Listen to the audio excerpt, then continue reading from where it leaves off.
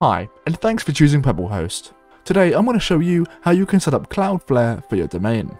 So let's get right into it. So first of all, you want to come to cloudflare.com. Once you've done that, you then want to click sign up, and then of course enter your email and create a password.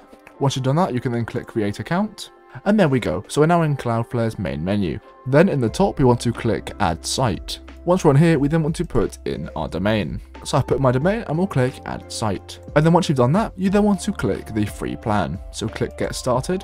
Once you're on this page, you then want to delete any DNS records that you do have. Most of the time, these are the default ones from your domain registrar, and they don't do anything useful, so you can simply just remove them all. So click delete, and we're going to do this for every single one. On these ones it's a bit different, we'll click edit, and then delete.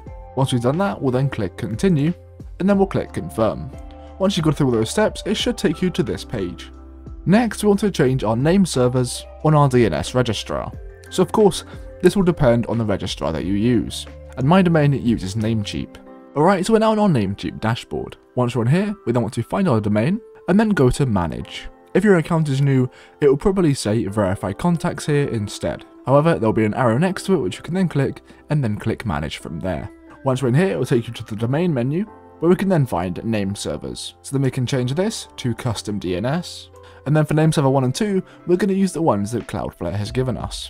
So we have this one here, which we'll copy, and we'll put it in the first one, and then for the second one, we'll copy this one as well, and then paste that one in as well. We can then click the green check mark, and there we go, it has now saved. Then we'll want to come back to Cloudflare, then click done, and then you basically want to go through the rest of the setup. Once you have Cloudflare set up, you'll then be able to go to the DNS tab, and then you'll be able to add DNS records. And we also have some guides on configuring DNS, which I'll leave in the description. So anyway, hopefully you have enjoyed today's video. If you have, definitely leave a like and subscribe, and hopefully I'll see you next time.